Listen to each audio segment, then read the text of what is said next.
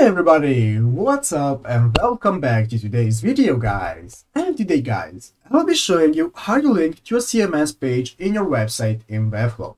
So yeah guys, make sure to watch this quick and easy video to the very end and follow my steps correctly, so you can make sure this works the same for you and that you can do this yourself.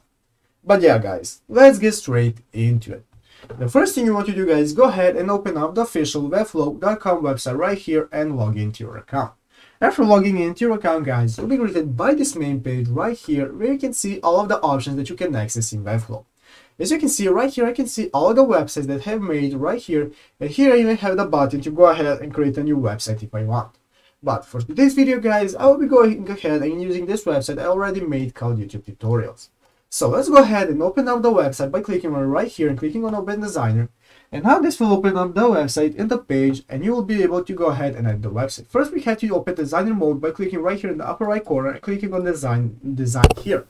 After that guys, now we can go ahead and get started with editing. At the left side of the screen, you have the options to go ahead and add new elements to your site. You can see your components, your page, your site settings and so on. And the right side of the screen, you have the option to go ahead and edit and style those options and components that you add to your website, such as style, and you have your element settings and so on. So guys, let's go ahead and see how to link to a CMS page. Here at the left side screen, we can see our CMS pages. So go ahead and click on CMS. You can see we have our blog posts and these are our CMS pages. So now what we want to do to be able to link to them is exit out of this. We want to go ahead and edit a new link block. We can do that by clicking right here in the upper left corner in the plus button that says add elements. And click on that and now we can either select to under basic. Go ahead and either select a link block or button. They work the same, just link block is invisible and a button is a button. So I'm going to be using a button. And let's go ahead and click on button. As you can see, now this will add a button to our website. Let's go ahead and give it a different name. Let's name it link to CMS, just so we know what it does. After that guys, go ahead and click on the button and now at the right side of the screen, you can go ahead and edit the byte options, how it looks and what it does and so on.